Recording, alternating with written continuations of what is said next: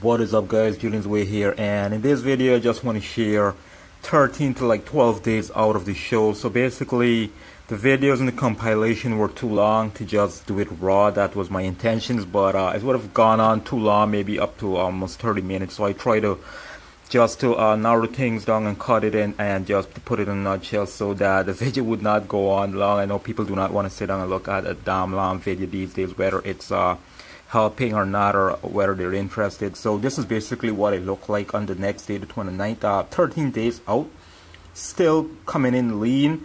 This was one of my meals. I think this was my pre or workout or second meal. Alright, that's like yard lamb beans and eggs and tuna. Still doing that, not much of a difference. Alright, and this was dinner, my salad, my side bowl, eggs and tuna again, some broccoli there on the side with some egg whites.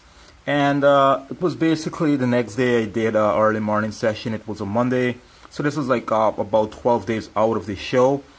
Just warming up with a bar. I haven't done these in like years, so I did them only like maybe twice during prep because of discomfort in my AC joint. I sprained that a few years ago. I think it was doing this, you know, one arm has to compensate for the other.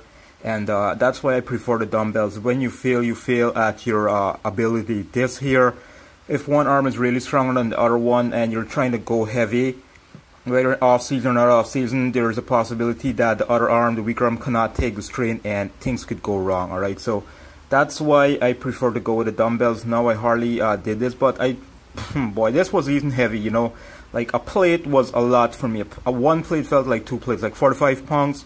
Felt like 90 pounds because of that energy level. Like I was doing like low carbs and a lot of carb rotation. When I say carb rotation, I forgot the exact word, but carb cycling. All right, but I do not call it carb cycling. I call it rotation because there were days when there were like no carbs. All right, so basically this is how I start off. I do it. Sometimes I go fast, I go slow with the inclines, with the seated cable fly machines. I hold a neutral grip. Sometimes I hold them like this, and I try to focus on that squeeze.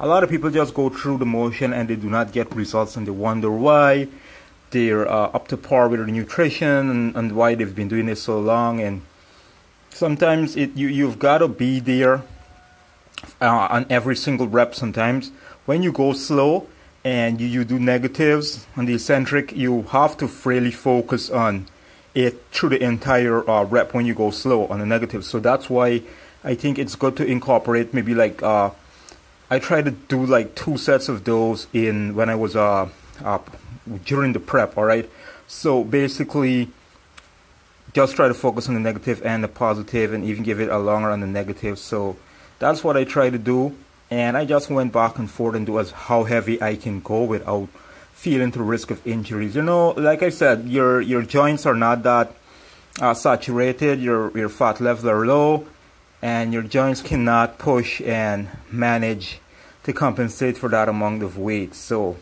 that whether you're taking a joint or not, it's not gonna be like before. So I try to not take chances. And with this chest press machine here, the seated press machine, you can hold it neutral or you can hold it overhand, underhand, and I give these a try sometimes, even though I find this more on my triceps, depending on how you do them. Especially if you lock out, you're going to find it's on like your triceps, but you do feel like your mid-inner chest getting hit.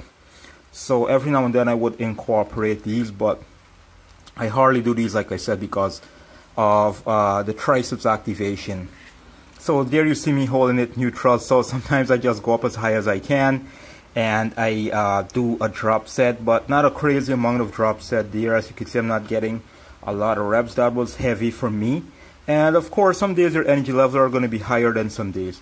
Now this here, this underhand fly, whatever you want to call it, I do not crossover fly, cross under flies. Everyone has their own name they make up in the fitness industry. So however people want to call it, these here I find really effective during prep. And you know, I did incorporate these even coming down to the last week, and I find these are very, very effective. You know, if you're not doing these, you can give these a try. I not really need to work on my upper chest and the thigh, and I think this helps with the upper chest and the thigh and on the shoulders. And you can do this in a more neutral grip rather than an underhand grip. You can just hold the cable by themselves without having to place any handle on them. Moving on to the next exercise, it does basically, this is the more, what can I say? The regular cable flies, the crossover cable flies here, holding it in a neutral grip and then turning it internally and doing more of a pressing movement. And then I head on to do something that I haven't done for like years to finish off with, or like I used to usually do push-ups to warm up, kind of like what I do for back day, like a lot of pull-ups first, but I kind of switched things around to get that thickness, and in my back I'm trying to work on that. And the chest, I just try to go all out, and like I was training for conditioning, not size. So I used to do this with my gym buddy back in the day. We used to, like, on finishing, we used to like race for see who can get like 150 reps the fastest, and I would usually get my ass kicked. So yeah, back in the days. So but yeah, this is what I decided to do during prep. And you've got to go all out. If you have 1 rep left in you and you could have pushed yourself back, you didn't go all out. You've got to either drop, go on your knees, or fall on your chin flat as a pancake. That's how I see it. If you made it to push yourself up back, then you did not go all out. You had 1 more rep. So I mean, you cannot do that with that's the advantage about free body weight exercises, man. You can go more all out. Then I head on to do this here.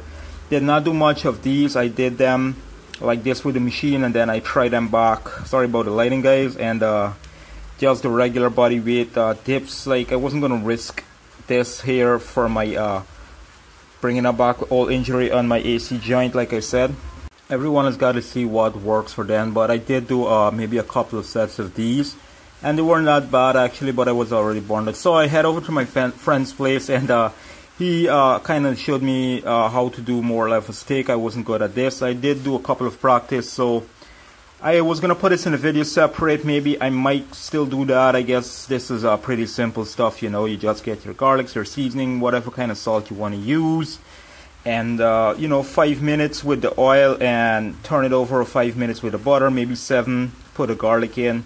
It's pretty straightforward really, but you've got to get the pan right and the cooling right. Let it cool in a plate after, and just to keep that succulent. So you don't want to leave there too long if the stove is high, more than like 5 to 6 minutes. So while I was cooling down, it was posing time, so I was caught in a in a position. So there's my leanness. His camera's a bit more clean than the one that I use. If you see, the filming earlier wasn't that clean.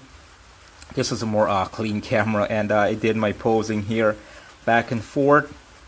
And yeah, that was basically it there. And afterwards I managed to get some greens in the market, and basically basic stuff. So I took up some of his steak to compare it with mine, and I did rate it. Of course, his one was a little better than mine. Mine came out good, better than how I used to, but not as good as his. So practice and learning, And this here is meal 3 here, just some carrots, egg white, and tuna again, and some more greens from the marketplace, some cucumbers, yarlong beans, we call it bora here in Guyana, and I actually had some watermelon white, a little bit of the skin there. I wasn't going to worry about those calories, just to like boost my so-called testosterone. What can I say? Yeah, I was really particular and honest about everything that I do. I do not feel that I try to put as much information as here as what I do, just to show people like everything was not exactly to a T. Sometimes you've got to go according to how you feel, but you've got to suffer. You've got to go through some suffering. So that's his take, and I just had some ginger, and I think I did not have garlic. I do not remember. I think that was mostly ginger there. I did add some pepper, some salt, no special salt, and his was kind of different, his setup. So I usually do like 4 ounces of chicken with like about 4 ounces of steak after I had prepped it. Alright, so instead of doing 8 ounces of steak, I just did like 4, and I try to keep the other 4 for in the morning, with maybe with eggs or whatever I decide to do on leg day before pre-workout. So it was basically, I decided to do this just to get a little bit of extra energy. I thought this might be helpful for a little bit of iron and whatever vitamins and minerals and advantages you might get from beef. But like I said, I did not go too heavy.